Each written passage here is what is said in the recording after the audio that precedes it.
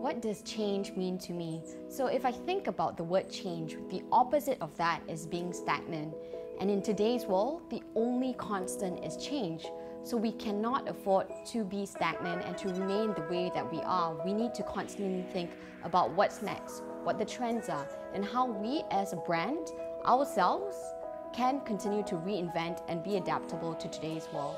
So for me, change is something that is necessary, and before it happens to you, you decide and you dictate that change to be the better version of yourself at each point.